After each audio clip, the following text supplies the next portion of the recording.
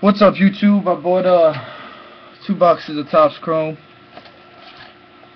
the new stuff, and I didn't do really that good at all. But I mean, the first box wasn't bad. The second box was pretty horrible. I think I kind of made my money back, at least on the first box, or somewhere close to it. And then the second box was kind of bad. So let me start off with the second box. What I got in there? I got a Ryan Tannehill 64 card, 60s card, an Andrew Luck, same card type. I got an RG3 rookie,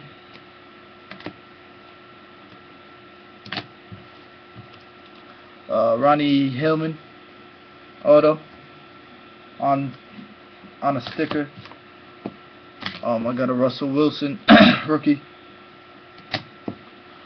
A sepia of Arian Foster, number 99.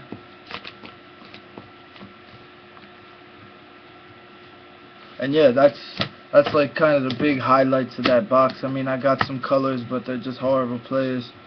I got some blue refractors and some camo refractors and whatever you want to call them, but they're just horrible players. Nothing worth even casing up. But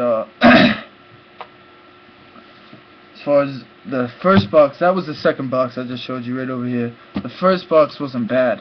I actually did pretty well considering, and that's why, because I was gonna save one of the boxes, but I did all right on the first box, so I figured I'll just open up the second one, and it was obviously a bad decision. But alright, we got the LeGarrette Blount sepia, number to 99.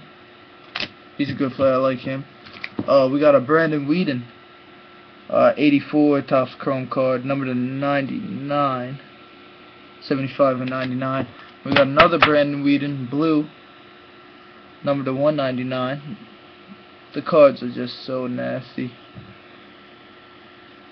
Our auto was horrible. Jaron Kreiner on card though, so that's not too bad, I guess. I got a Ruben Randall rookie. It's my Giants PC. He's my guy. Another RG3 auto. Not auto. I wish it was an auto. Rookie card. And then an 84 Topps RG3 rookie card. So that was cool. And then probably the big hit of the whole entire box break. Isn't really that big of a hit, but to me I like it. It's the RG3. What am I saying? Andrew Luck refractor. Sorry guys. Yeah, you probably can't even see that it's a refractor, but right on the back there. Yeah, it says it. So all these cards are for trade. Actually, the RG3s are not for trade or for sale, but everything else is for trade or for sale.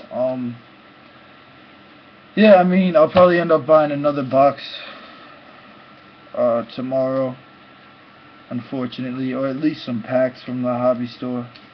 But yeah, all these cards are for trade or for sale. And yeah guys, so it'll be coming later in the day, Saturday, because I got a lot of college work to do and stuff.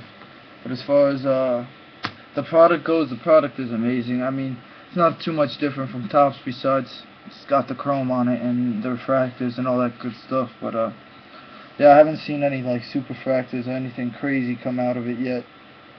So yeah, like I said, all the cards are for trade or for sale, besides the RG3s and Ruben Randall. But the autographs are just horrible. If I go get a box tomorrow, hopefully I get something good out of it. Alright guys, peace.